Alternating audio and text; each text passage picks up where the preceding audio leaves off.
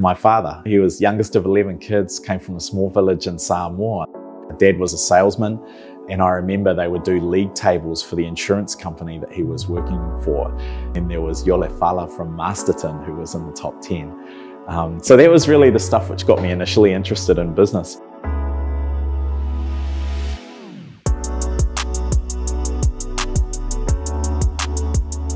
My name is Fala. I'm a proud Kiwi and Samoan. My dad was born in Sasa'e in Sava'i, and my mum is Swiss and Polish. And I'm also now the proud husband of Claire and father of 3 beautiful children. I spent my childhood years, my primary school years in Masterton in the Wairarapa. Growing up, it was really interesting having different sides to my family. My dad was a very proud Samoan. We loved going to see our family in Wellington. We had a big family in Wellington, and we'd sort of go there to Kongai and do all of those kind of things, which gave us kind of a real appreciation and love for our Samoan side. But then on the other hand, we also had my mother's side, which was Swiss and Polish, continental European, so not even really, Pākehā in the typical New Zealand sense. So yeah, we had a really diverse upbringing, which was interesting. But I think later on, it also, there were some identity things that I had to work through. For some people, you're not brown enough, and for some people, you're not white enough. But even internally, constantly sort of thinking through, first of all, wanting to show pride in who you are, but also not wanting to feel like you're faking it. So I guess at the end, I just realized that I'm just going to be me and proud of all of the pieces. I got interested in business when I was young because I watched a movie called Wall Street. Wall Street told the story of business during the 80s, and it told a lot of the bad things, but it also showed some of the amazing things about business and what the opportunities were like if you worked hard. That story of this working class kid going and taking on the world, it reminded me of the story of my father. He was youngest of 11 kids, came from a small village in Samoa, and then he came to New Zealand. Dad was a salesman, and I remember they would do league tables for the insurance company that he was working for. And everyone in the top 10 was sort of rich and European from one of the big cities. And then there was Fala from Masterton, who was in the top 10. So that was really the stuff which got me initially interested in business.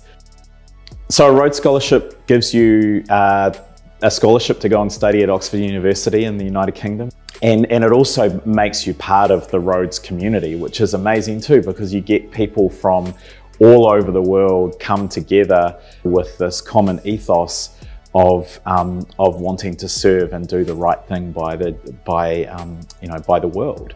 Yeah, I never imagined I could be a Rhodes Scholar, but when I started my first job, one of the senior people I worked with said to me that I should apply. And I looked into it and discovered that it was this prestigious scholarship. It gave the opportunity to study at Oxford University. Generally, the people who get it are the most smart people as well as being super well-rounded. So they play sports and they show leadership and serve. And so I thought, hey, I'll give it a try, and threw my hat in the ring when I was a couple of years into my working life, and was really privileged to get it. And it's quite intimidating when you get over there as a Kiwi. Certainly for me, I went over there as a Kiwi who had never been to the States. I'd never been to Europe.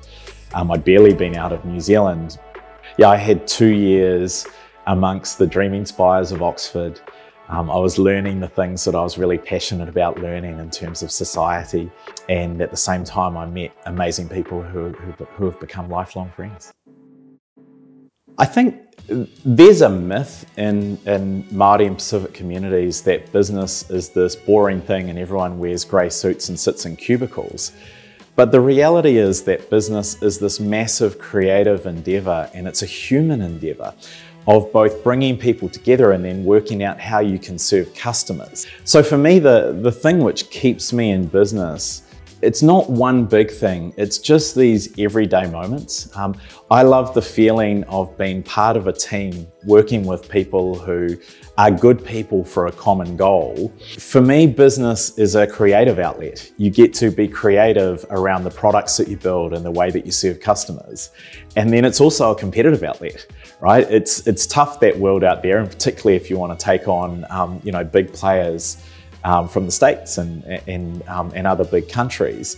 But that energizes me. I love that feeling of doing something competitive and doing it with a great group of people. And for me, that's the exciting thing about business. So if you're entering your working life now, I think the most important thing is to always be learning and realize that that's the opportunity. Your career's only just starting and you're only going to get better.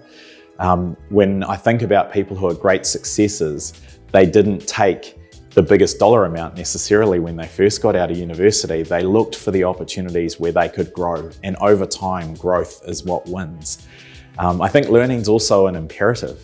We live in a time now where all of the world's knowledge is essentially sitting in our pockets, on our phones, in whatever format works for us. And that's a massive opportunity, but it's also an imperative because someone out there is going to be taking advantage of that. My message to young brown kids is, make sure you get the academics right, because you've got a whole lot of natural talent and you just need the opportunity to let it shine.